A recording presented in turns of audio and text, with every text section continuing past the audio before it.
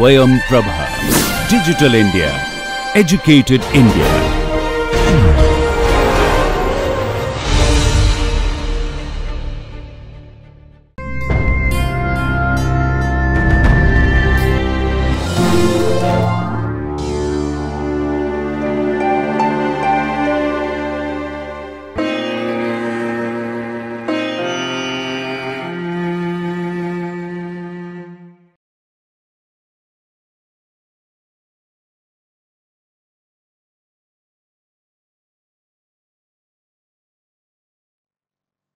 Hello dear learners, I am Professor Jasim Ahmed from IAAC Faculty of Education, Jamia Millia Islamia. Today I am going to discuss on the topic an introduction to learner as a psychosocial entity.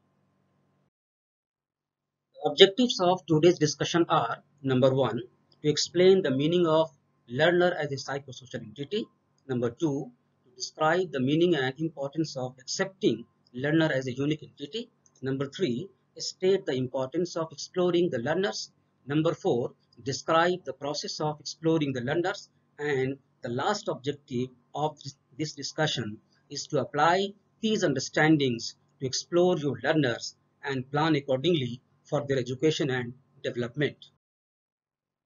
So, dear students, the psychosocial approach looks at learners in the context of the combined influence that psychological factors and the surrounding social environment have on their physical and mental wellness and their ability to function.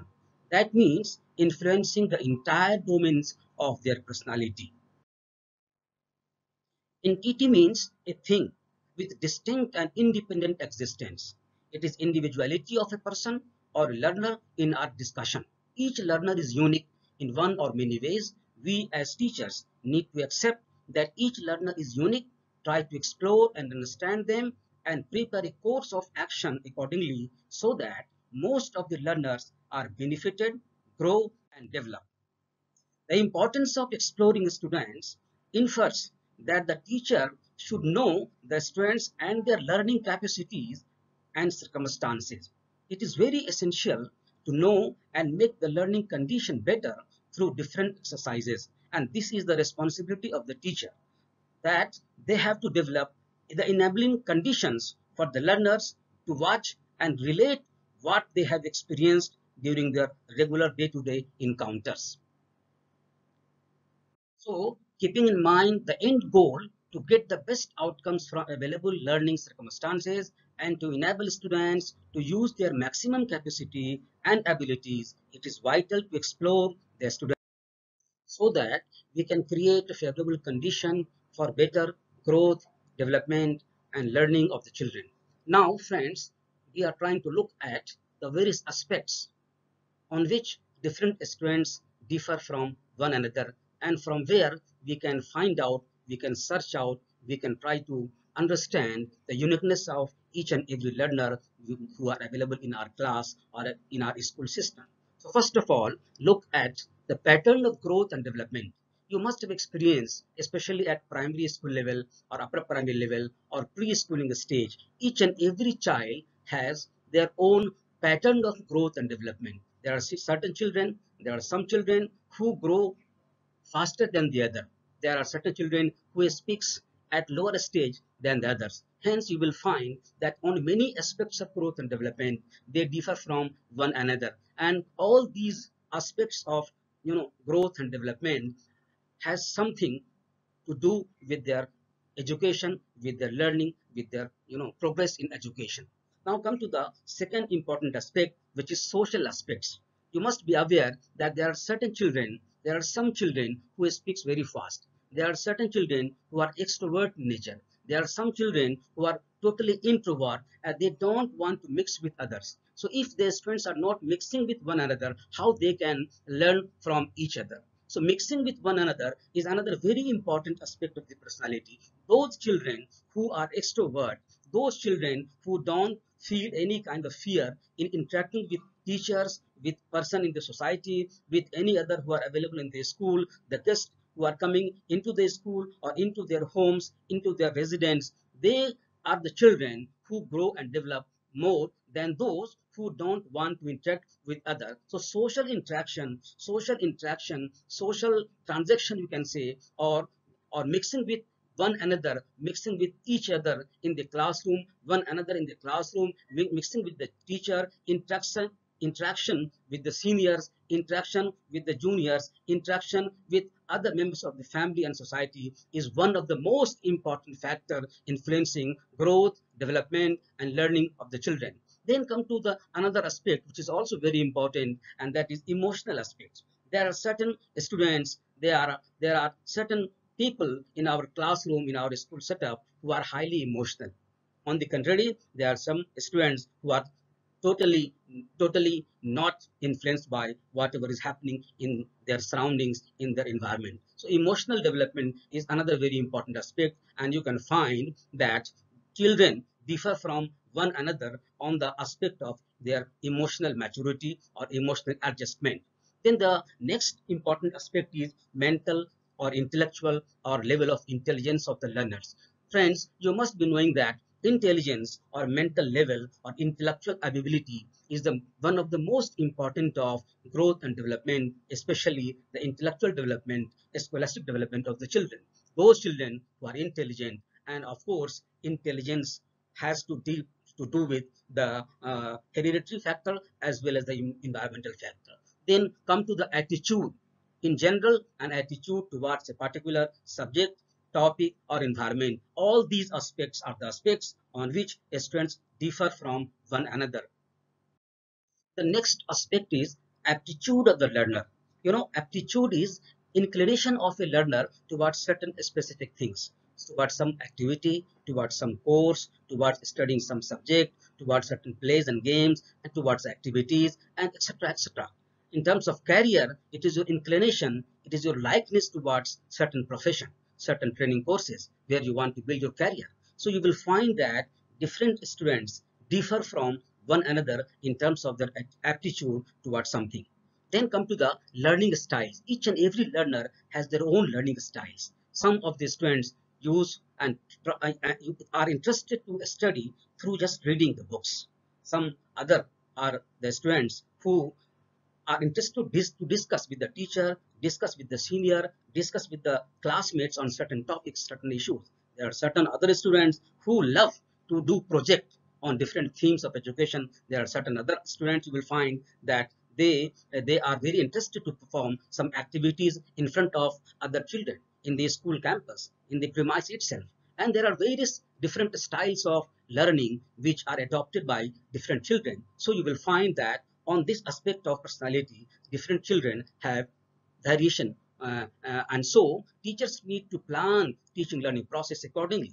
Then you will find that students have their different likes and dislikes. Some like this thing, some like some other thing. So all other aspects which come to the picture or the school teaching learning environment are very important for the teacher in terms of planning the teaching learning process for their students. You will find that each and every child is unique on all these aspects of personality, be it cognitive, be it affective, be it psychomotor, be it related to hereditary factors, be it related to environmental factors, be it related to social factors, emotional factors, or any other factors which are relevant in the society today. So you will have to find out, and you will have to find out, even you can see in the case of identical twins who are born together from the same parent and they are identical in nature, means both of them are either brothers or either sisters, but in course of time, at the time of birth, they are totally identical to each other, but as they grow up, as they interact with the society, as they interact with the environment, as they interact with other members of the family, and they tend to change from previous stage to the coming stage, and in course of time their personality are different from each other, and in this way even the identical twins become different from each other. Now the question arises how to explore our students, how to explore our learners, how to find out the strength and weakness of our learners, how to find out, how to know what are the hidden potentialities of our learners which can be exploited by the teacher for the betterment of all those learners. So this is very important challenge for the teacher, how to explore them. There are various ways to explore them. All the teachers use to apply these activities and these process.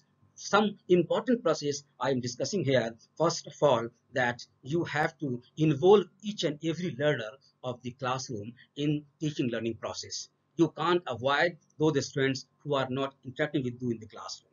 So it is very important and it is central to exploring the learners that each and every student in the classroom are well engaged, are well involved in the process of teaching and learning. You can see in the picture that some of the students are, interacting with the teacher, and that the teacher is trying to involve that learner in the teaching learning process, and in the process teacher is trying to find out the strength of the learner, to explore the capability of the learner. Then during this process of classroom interaction, and you can develop dialogue and discussion with the learner. The more dialogue you organize, the more discussion you organize, the more you will be in a position to find out the strength and weakness of the learner. The more you engage the learners in the activities within the classroom or activities out of the classroom, activities within the school premises or activities out of the school premises in terms of educational tours or excursion or projects or certain kind of data collection, etc., etc. Through all these activities, you will not only be teaching them, but at the same time, you will be in a position to identify their strengths, identify their weakness, and exploring them, their potentialities. And through these exploration, you can build their career, you can put them on the right path, and you can build their career in a better way. There are other ways also to know about the learners. For example, plays, games, sports. You must have seen that many of the students are interested in sports. They used to play sports, participate in sports activities. But there are other students who simply enjoy watching others playing in the ground. And there are third category of students, those who don't want to play or don't want to even watch those learners. So they are totally, out of the picture of these sports and games activities. So three different categories of, learners in terms of their interest towards play, games, sports. You can see very easily in any school campus or any college campus. There are another very important, way, cultural programs. You can organize cultural programs in your school, in your classroom as well. You must be aware that in your own class, in our class, we have observation that our class is a cultural classroom nowadays, and multiculturalism is one of the most important attribute of today's classroom, and multicultural atmosphere is needed to be, is needed to be celebrated in the present scenario of India and the world. And if you have a multicultural classroom, for example, if you have children from northeastern state of India, if you have children from North India, if you have children from South India, if you have children from West India in your class, it means your class is multicultural, and you can organize cultural programs, cultural activities, and in those activities you can provide leadership to the children who are coming especially from different cultural backgrounds. In this way, you will be in a position to develop the leadership among those children, and you will be given the opportunity to other students of the class to know about one another's cultural background, one another's culture, and respect the culture of one another. And in this way you can develop national integration in your classroom, in your school environment. Then we have another very important, process of exploring the learners and teaching them and giving them the opportunity to learn a lot by celebrating days of importance. You can celebrate different days on different occasions, like 5th June you can use for World Environment Day. 24th October you can celebrate, UN Day of celebrations, when UN was established. So in this way you can celebrate different days as per different subjects, and in this way you can develop their interest, and in the process you can also explore their personalities. Then open and free environment to put their ideas. Means teachers are supposed to give free environment to all the learners of the class and all the students of the school, so that in that open environment they can come forward and express themselves openly. And in that situation, in that circumstances, you will be in a position to understand them well, and guide them well. They will also be in a position to come forward and share with you the things which they cannot share with some other else. So the nearness and the the relationship between the teacher and the taught will also be strengthened, and you will be having the opportunity to understand your learner, to explore your learners, to guide them for their better education in a very good environment. So you need to encourage them for innovation through this process.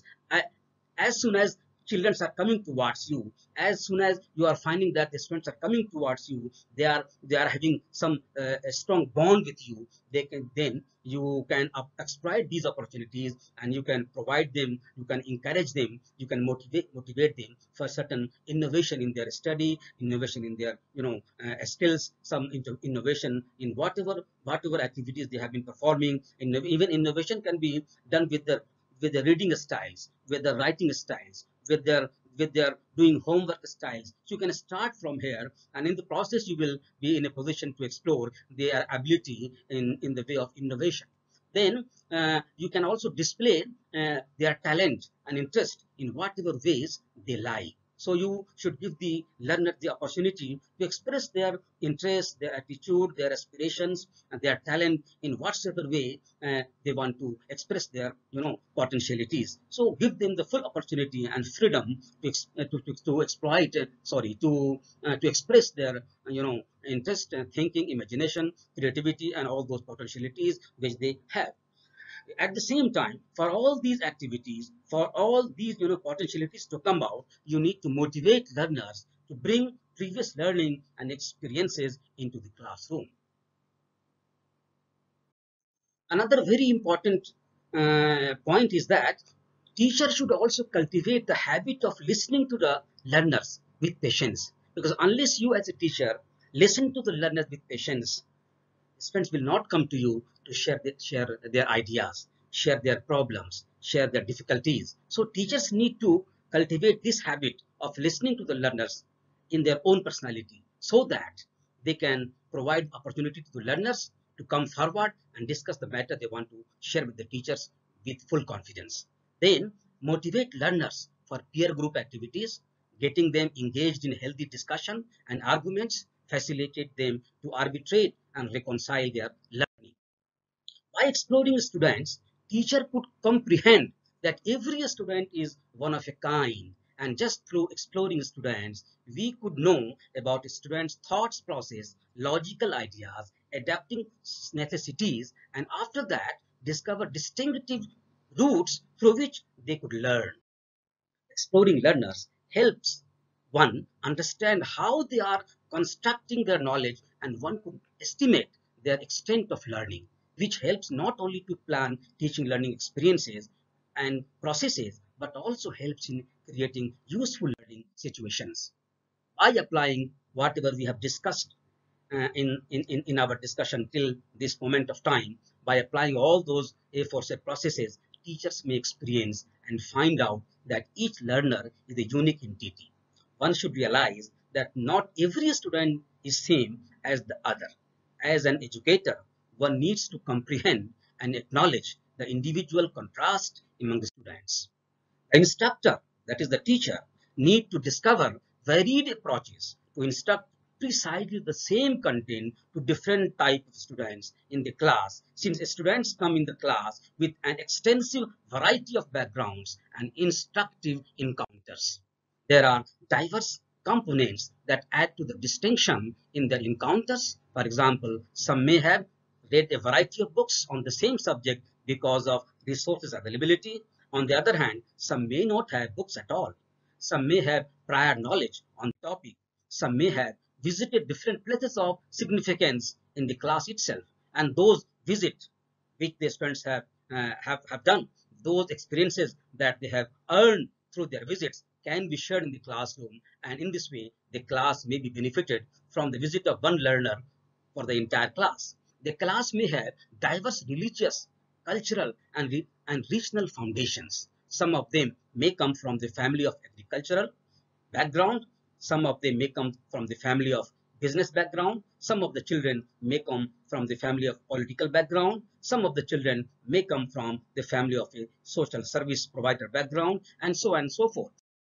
The uniqueness of all needs to be identified and explored by the teacher, because all these backgrounds of students can can contribute as an asset for the entire class. The distinct knowledge also influences the cognitive structure and the structural knowledge of the learner. The differences in the structural knowledge of the learners poses a challenge to the teacher, but at the same time, it allows the teacher to develop the content from multiple perspectives, making it multidimensional and more learning oriented for the entire class. Take an example. India is a country of farmers, and suppose the teacher is teaching the topic, and the topic is agricultural practices. In this class, teacher needs to identify such learners with distinct experiences in agricultural practices, means those learners who come from the family of the agricultural practitioners, that is from the family of the farmer, and develop the lesson in such a manner that the learner who has this background may contribute in overall teaching learning process in the classroom. To tackle this situation, the teacher can allow the learner to share his experiences, which can act as a foundation to start the lesson. This sharing of knowledge helps in stating an ownership on the knowledge, as well as it brings the primary source of knowledge into the classroom itself, thereby enriching the learning environment. Similarly, the teacher can do with other students having background in other areas. Every learner has a distinct learning style, as I have already pointed out earlier. Based on the preferred mode of receiving information, Felder and Silverman proposed four models of learning styles. These are: number one, the type of information received. When some of the students try to receive information or like to receive information in sensory mode, and some are more interested toward intuitive, that is thinking, imagination, reason based, logical based. The other is the mode of receiving the information either in the terms of visual or verbal. Third one is the process of receiving those information either actively or reflectively. The fourth one is the order in which the information is received, sequentially or globally. Now look at all these four different modes of getting information in detail. These models are highly useful in considering the diversity among learners and how different instructional strategies in classroom can be used to provide an effective teaching learning experiences. Sensory students prefer receiving facts and scientific terminologies. They focus more on memorization, whereas the intuitive learners prefer to receive concepts, see relationship among ideas, explore complexities and exceptions, and welcome innovative and varied approaches to problems. For example, learners who prefer sensory style would be having better performance on tests based on facts like laws, principles, and chemical equations. Intuitive learners can be taught using problem-solving strategies or inquiry-based methods. Visual learners prefer learning from demonstrations, pictures, diagrams, and graphs, whereas verbal learners are more proficient with exploration of knowledge through language-based processes such as talking, writing, explaining, and discussing. For example, in a classroom, there is a huge content for visual learners through the use of technology. Visual resources are readily available in the form of animations and videos, especially to teach any cyclic process like water cycle, photosynthesis, nitrogen cycle, and many other processes in social sciences and in all other subjects. Active learners are those who prefer to learn while doing and being actively engaged in investigations, group work, discussion, and other opportunities for student and a student instructor interaction, that is a student teacher interaction. Then reflective learners prefer more individual work and finding chances for reflection. Now the teachers required to provide these facilities to the learners. Whosoever learner is available in the class and whatever mode of receiving information they like, they can easily grasp those information. So teacher need to be multidimensional, multitasker, and providing opportunities in multidimensional way so that each and every learner can grasp those information in their own styles, in their own preferred styles, and in their own preferred ways. Now come to the sequential learners. Sequential learners prefer information in smaller pieces which can be presented in sequential manner to give a better understanding. These learners excel in traditional courses which are based on sequential building of concepts, whereas global learners operate in an opposite manner, preferring to establish an overview of the larger concepts followed by the ideas with smaller details. However, there is a possibility that global learners could fail to grasp the larger picture, which is essential for the sake of knowledge building due to being engaged in the minute facts and detailing. Remember, motivating learners to bring their previous experiences into the classroom is one of the most important attribute for teaching as well as learning. So teachers need to motivate learners to bring their experiences, their previous knowledge, their day-to-day interaction with the community, with the society into the classroom. Then the secret of learning, we must remember that the secret of learning is the first step towards success in teaching, and that is making students ready, motivated, enthusiastic, curious to learn. And you need to encourage learners to raise and ask questions. You can see in the picture that students, and these are the people teachers who are pursuing DLED and BEd from certain institute of teacher training. They are trying to test a hypothesis on their own with their cooperative efforts, and in this process they are highly motivated, they are encouraged, and teacher support is always there with them. Creating the habit of listening to the learner is another very important aspect of all the entire process that already we have took up in earlier slides. Involving learners through dialogue, discussion, and argumentation is another very important factor in the entire teaching learning process, and the entire process of exploring the learners, and the entire process of knowing the uniqueness of each and every learner of your class. Negotiating and mediating the learning helps developing interest, self-esteem, self-concept, self-confidence, critical thinking, and listening skills of the learners. They feel a sense of responsibility, sense of achievement, and satisfaction in them. Now, dear friends, here I am giving you a note for you. So you should take a note. As a teacher, ask yourself, do you know each of your students in the classroom? If yes, list out their strengths, weaknesses, and uniqueness among all your students. If you are able to do this, you can be a great teacher. If you have not done till date, or not able to do this, or not thought about this, then you may not be a professional in teaching and require to nurture it in your own personal. So friends, we have learned a lot. Some of the important points of our this discussion is knowing the learner is the foremost task of the teacher. Number two, each learner is different on some or the other aspects. This must be kept in our mind as a teacher, because each learner is totally different in terms of their personality, such as learning styles, so their interest, their attitude, their likes, their dislikes, their cognitive, affective, and psychomotor abilities, and so on. This is why we call each learner as a unique entity, and we need to take care of each of them during the teaching learning process and plan our transactional strategies accordingly. With this, I thank you all and wish you to interact with you in the next presentation. Thank you so much.